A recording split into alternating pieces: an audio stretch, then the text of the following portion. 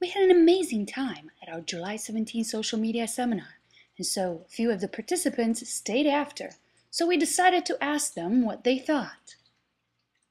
So Christine, what did you learn? I learned that I need to use LinkedIn more often as opposed to just leveraging it as a way to post my resume online. Actually get into the answers and the questions and answers section.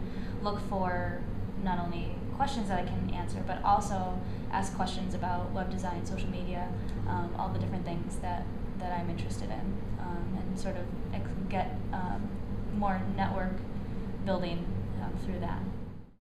How about you, Steve? It's still a human interaction, and that's kind of what we're lacking in a lot of ways. This is taking away a lot of that, and so making that personal connection first before you try to do anything. I guess I came into it with that attitude.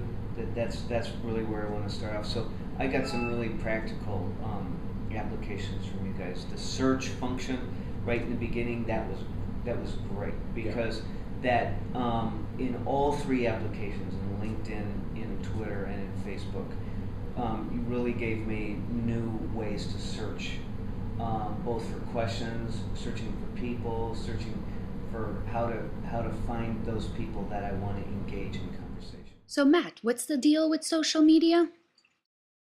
But that's what it is. It's a bunch of strangers at first that it's just about building relationships and making connections, and yeah, the results speak for themselves. And I think that what Mana touched on initially with the search is so important because then you're not taking a shot in the dark.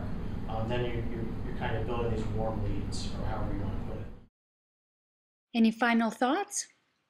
It was good. I like this kind of intimate conversation, and I think that we all kind of took a lot away from each other. And thanks for coming, guys. So yeah, that wraps it up.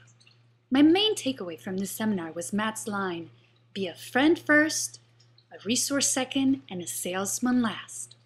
Thank you all for coming. See you at our next event.